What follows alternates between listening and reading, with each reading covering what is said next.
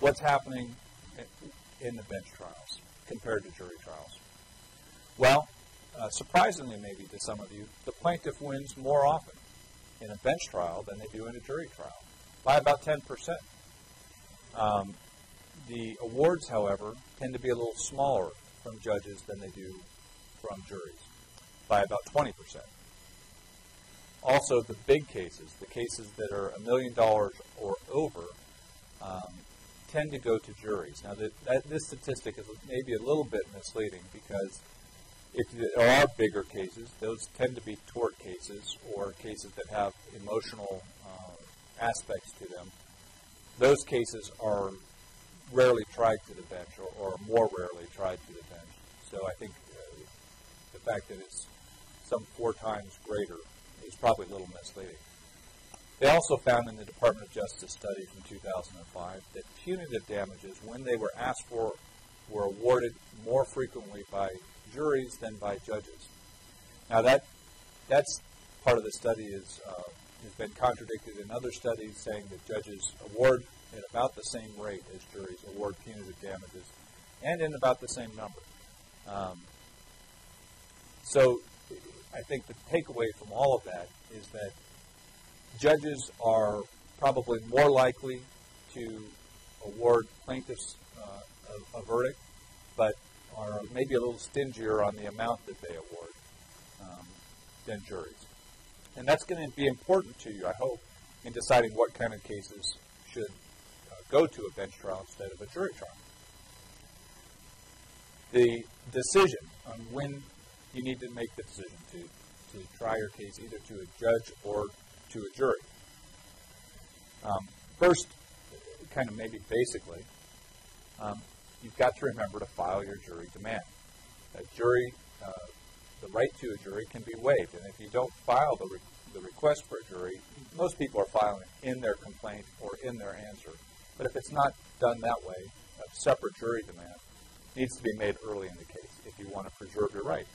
I would suggest that should always be done. You can always waive the right later on. Second, some cases aren't eligible for jury trials. You're not allowed to have a jury. In Federal Tort Claims Act cases, family law cases, cases that seek equitable relief, those kind of cases, you don't get a jury, so not much of a decision to make. It's going to be important to you in deciding whether you should waive your right to a jury and instead try the case to a judge, to know who the judge is. That may be basic, but it's important. This is something you can spend months doing.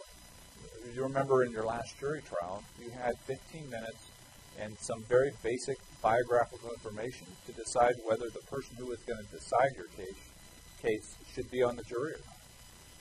You don't have that problem in deciding whether you should waive a jury and try the case to the judge. The judge is a public figure.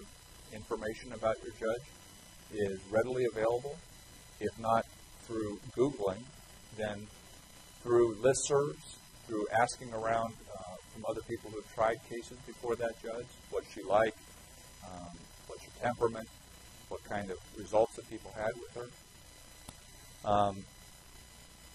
So remember that doing your research on who your judge is and what their tendencies are, that needs to be done before you make that decision, and it should be done early on.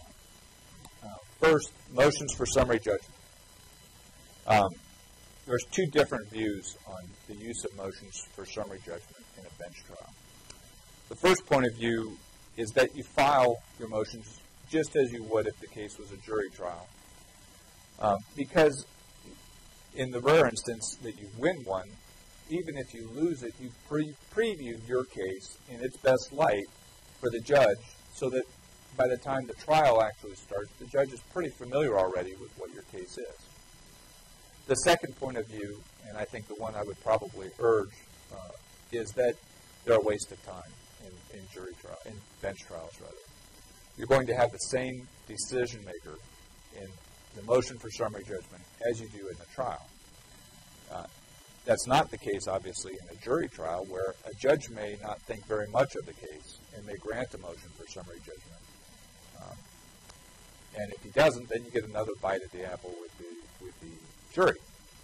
So I tend to think that they're a waste of time because you've got the same decision maker. The percentage of granted motions for summary judgment is really low, and judges know that they won't be reversed for denying a motion for summary judgment. Given that, you're going to present the same evidence basically 2 times, once in a written format, once orally. I think motions for summary judgment probably should be sparingly used in bench trials.